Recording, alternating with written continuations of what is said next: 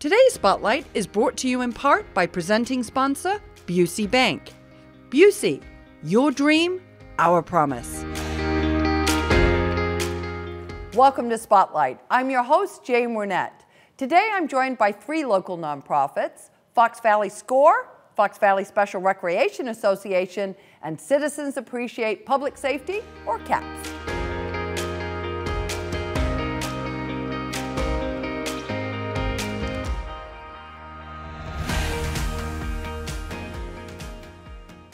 You're watching Spotlight, and joining me now representing Fox Valley SCORE are Larry Bussow and Michele Marko. Welcome to the show. Good to have you both with us. And Larry, I'm going to start right out with you. What is SCORE? Well, SCORE is a volunteer organization. It was started, as a cooperative partnership program with the SBA in 1964. And the idea is that we provide mentoring services and event program, educational programs to any client that wants to have those type of services.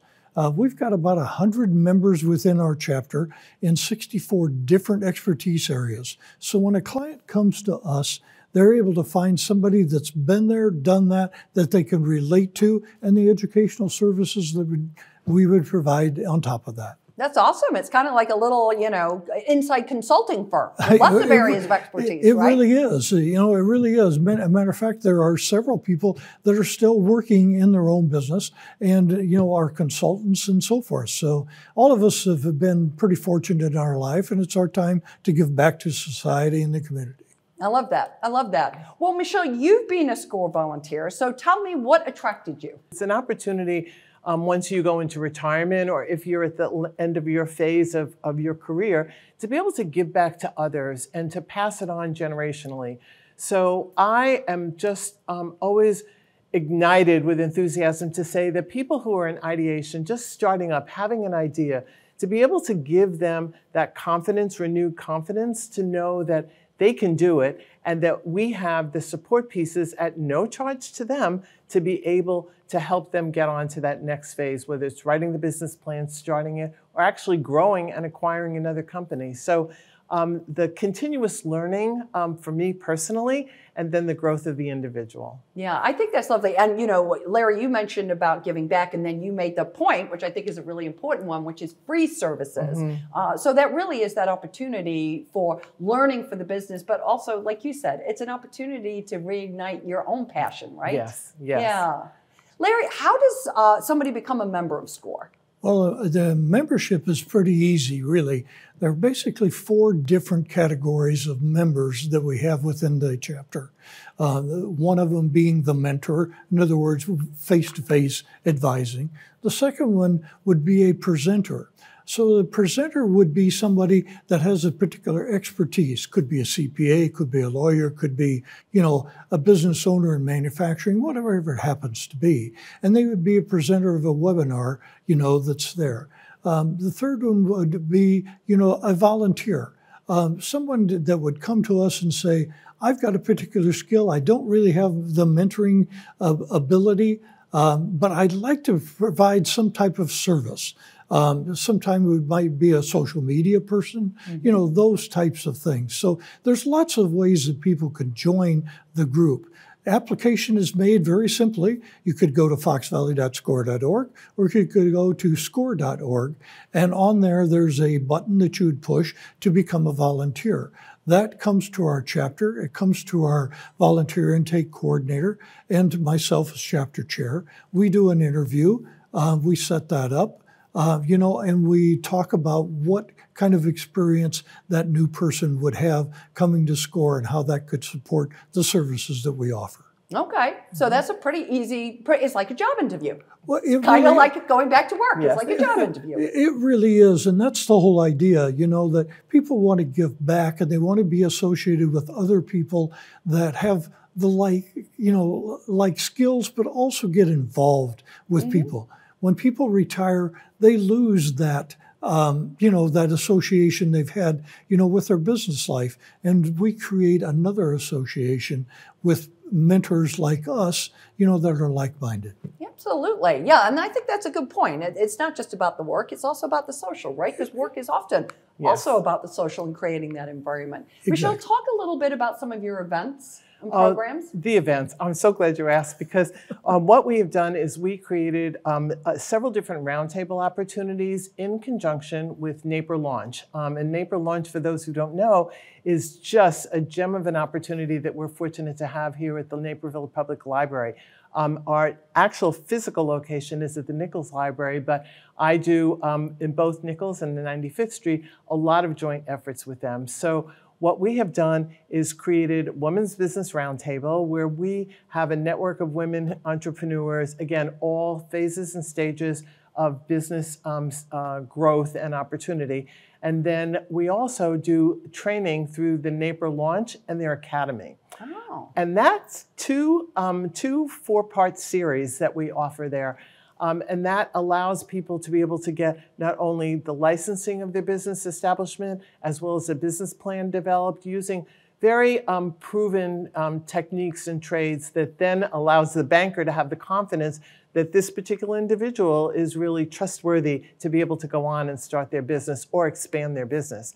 I think to this opportunity here today and doing the interview is to know that we also have a green room, and we have the skills and technology and techniques of the support staff with through the library system that partners with SCORE to be able to launch different YouTube channels for individuals to have their video of their program to put on their own website.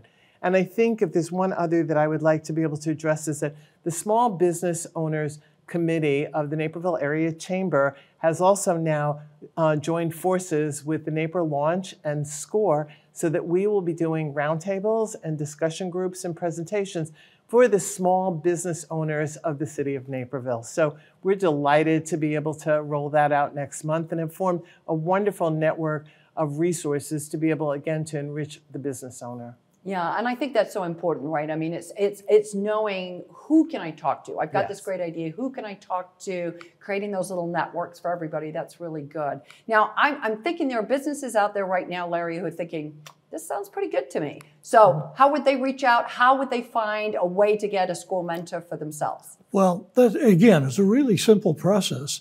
You know, certainly they could go to foxvalley.score.org, or they could go to score.org. And what they do is you'll hit a different button this time. Instead of being a volunteer, you're looking for advising services. So in doing so, they'll put in their zip code. It comes back through the system. We've got 4 people, 1 each week during the month, that actually take those intake requests, and then they go find the appropriate mentor to assign those to.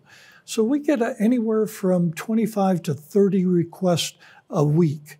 So we're really busy. We've got 100, like I say, people that are able to take those kinds of requests. So that's basically the way that people in the business community can find us. Okay. Just go to our websites. That's where the information is. Okay. And then we'll do a little matchmaking and, business gets booming. That's exactly right. And it sounds like it's a wonderful opportunity for those who have already served in the business world to help you out. So thank you so much for coming. I appreciate it. Oh, thank you for having us. We look forward to getting and helping out as many more people in the business community as we can. Thank you. Absolutely. If you are interested in learning more about Fox Valley SCORE, please go and visit their website. We're going to take a quick break, but stay tuned. We're coming right back with more Spotlight.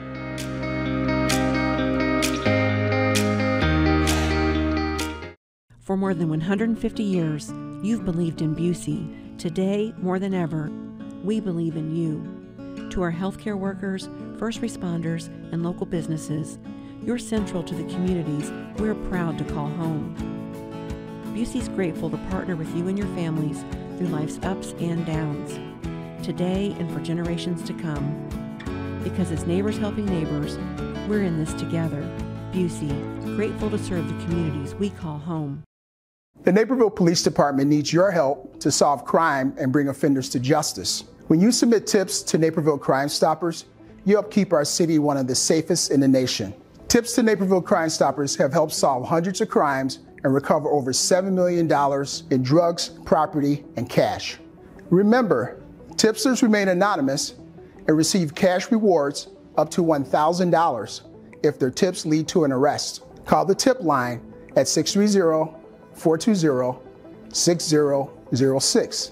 You may have that one piece of information that solves the crime.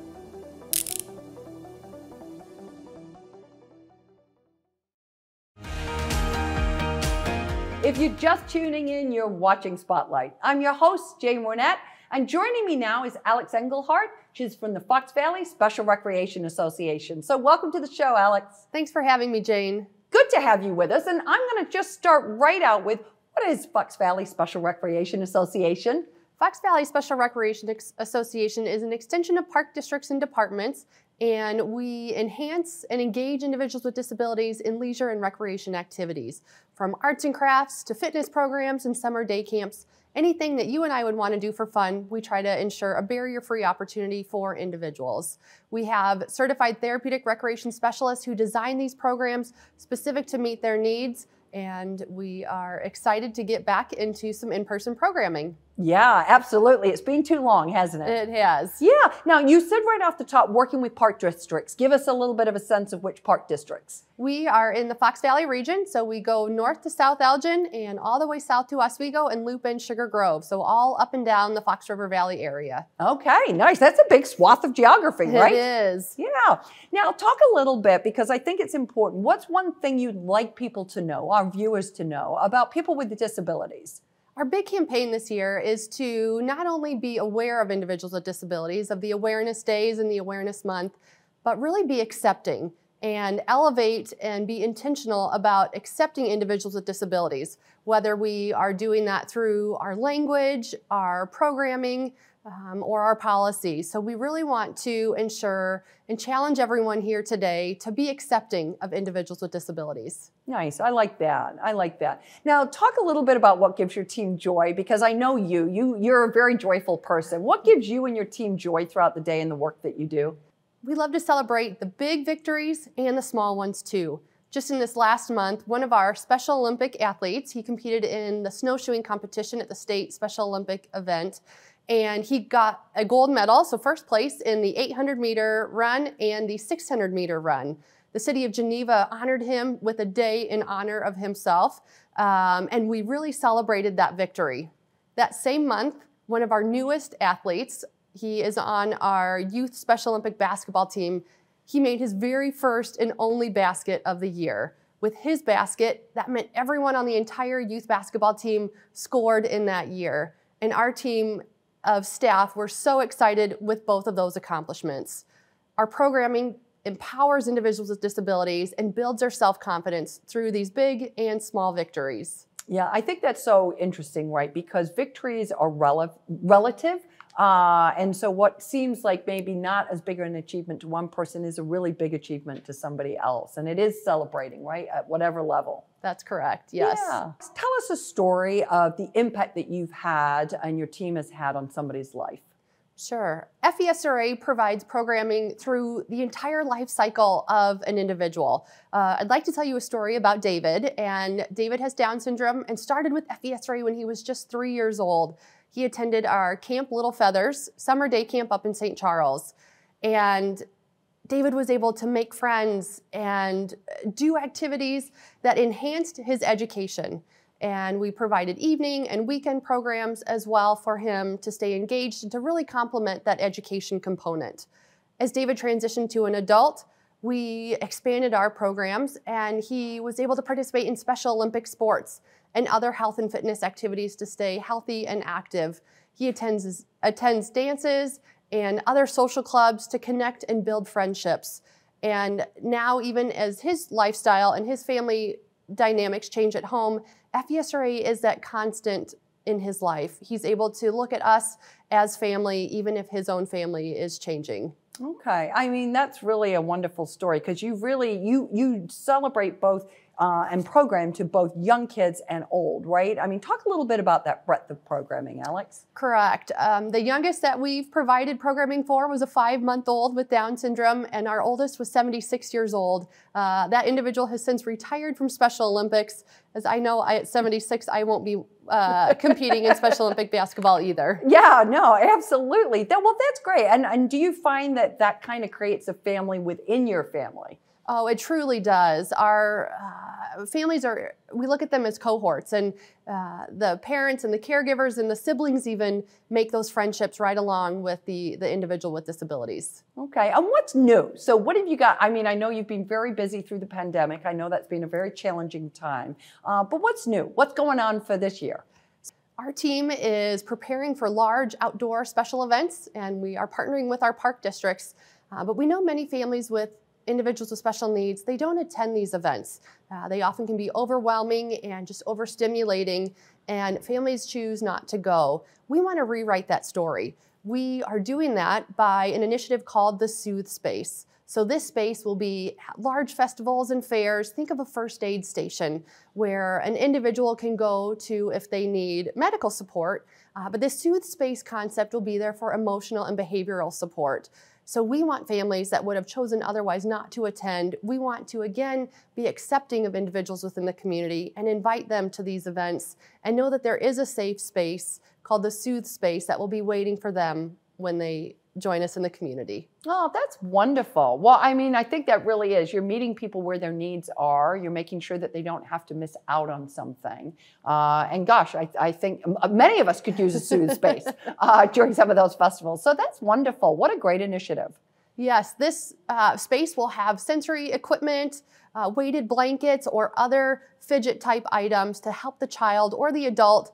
And it's a sensory oasis to help them recharge, regroup, and then continue on their way. Oh, I love that. Now, as we're wrapping up, talk a little bit about how the viewers can connect with you, how they can support your mission. We are hiring right now for all of our summer programming, and we have part-time staff positions from summer day camp counselor and many leadership positions from site director or an inclusive recreation assistant.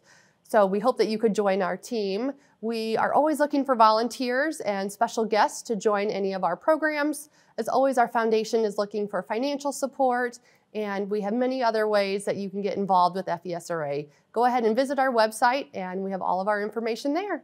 Wonderful. We'll do a little one-stop shop for you, right? All right. Okay. Thank you so much for coming by. Thank you so much, Jane. Absolutely. And to find out more about Fox Valley Special Recreation Association, please go and visit their website. But in the meantime, don't go away. We're coming right back after a few short messages.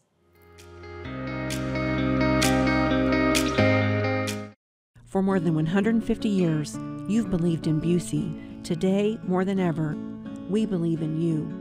To our healthcare workers, first responders, and local businesses, you're central to the communities we're proud to call home. Busey's grateful to partner with you and your families through life's ups and downs, today and for generations to come. Because as neighbors helping neighbors, we're in this together. Busey, grateful to serve the communities we call home. We all have a story to share, stories others can relate to, whether moments of sorrow or of hope and inspiration, whether a story of struggle or a moment of victory. Every little moment captured and shared helps us to feel more informed, helps us to feel more engaged with and connected to the community we all call home. Every little moment captured and shared adds up to something greater. For us, that something is the collective story of Naperville, a city rich in its volunteer spirit, its diversity, its traditions and celebrations, and so much more. In Naperville, there are so many stories worth sharing, and for the past 35 years, it's been our honor to tell those stories and share them with you.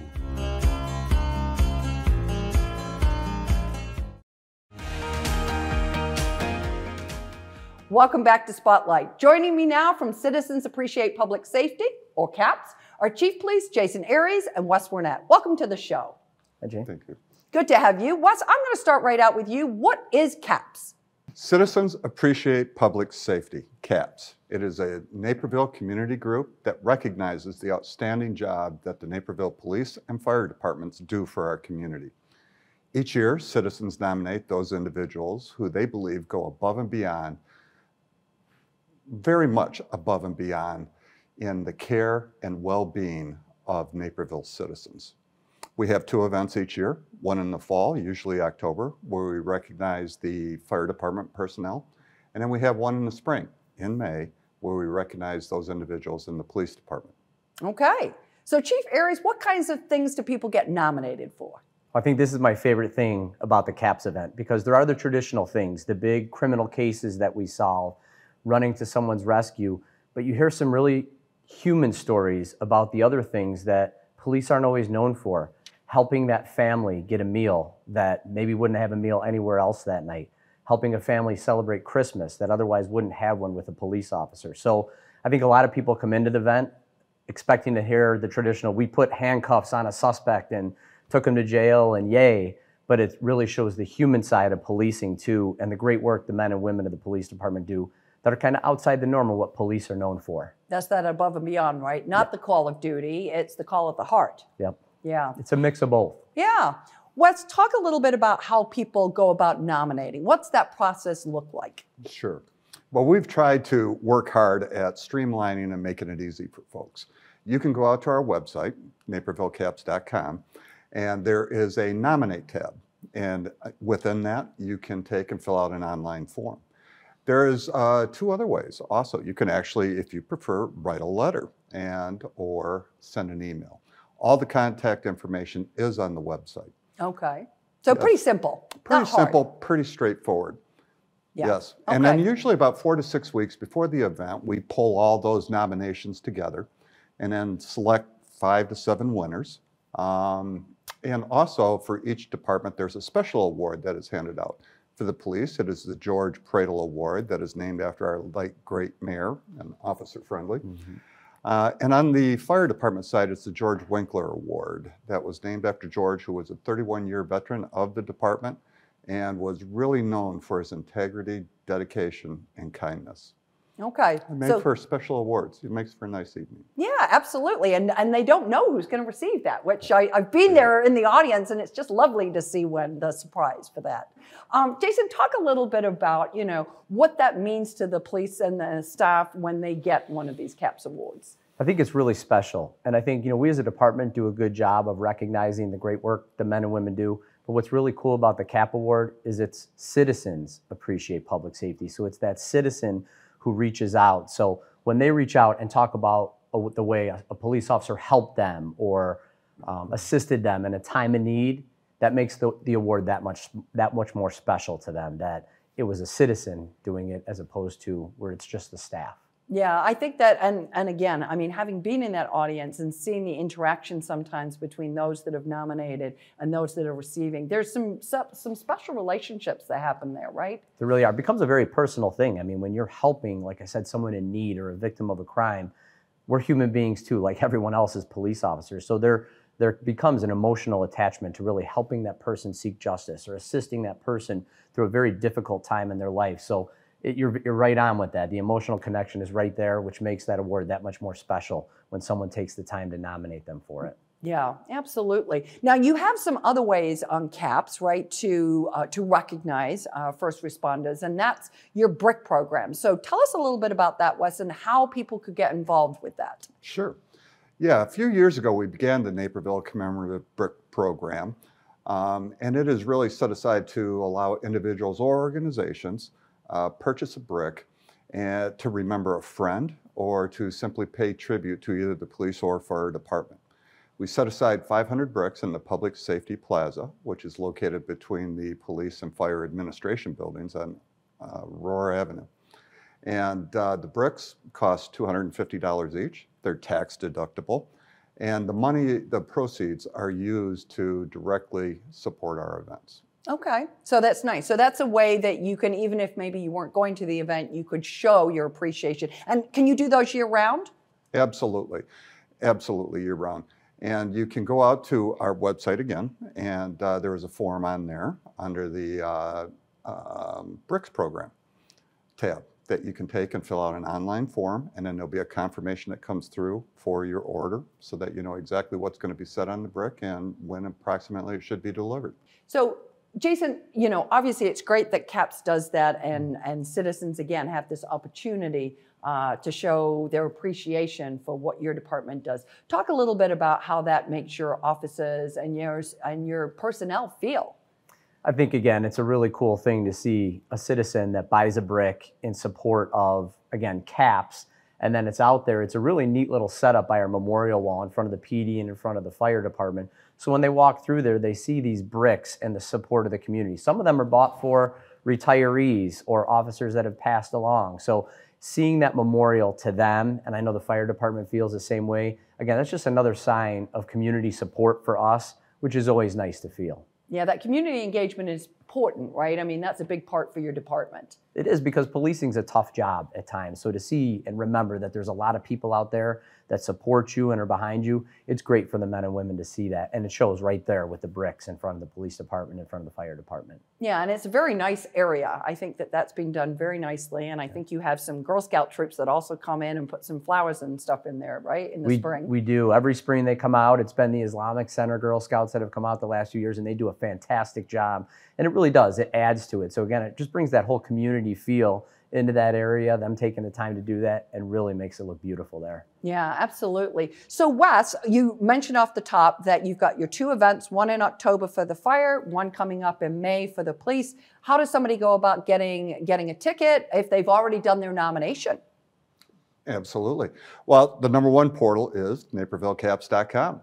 If you go out there, we have information about both events for the year at all times, so that you can go in, see the location, date, and time on where it's going to be held. Also, while you're online there, you can purchase tickets for the event. We always keep the price at a very modest amount so that we encourage attendance. And it really is a great way to spend an evening. I think people that attend find the stories inspiring. And you don't have to have been involved. I mean, anybody can come, right? So it's open to anyone. Open to everyone. Open to everyone, absolutely. Just like the nomination process is, every single person in Naperville is welcome to nominate and welcome to attend. Okay, wonderful. Well, listen, thank you so much for coming by. Really appreciate it. Absolutely. Well, thank you for having us. Absolutely. Thanks for having us, Jane. Oh, always good. Always good to see you. And if you want more information about Citizens Appreciate Public Safety, or CAPS, please go and visit their website. We're going to take a quick break, but stay tuned. We're coming right back with more Spotlight.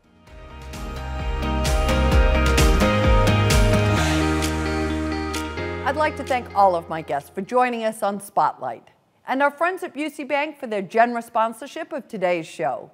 To find out more about the organizations featured on today's episode, please go and visit our website at nctv17.com.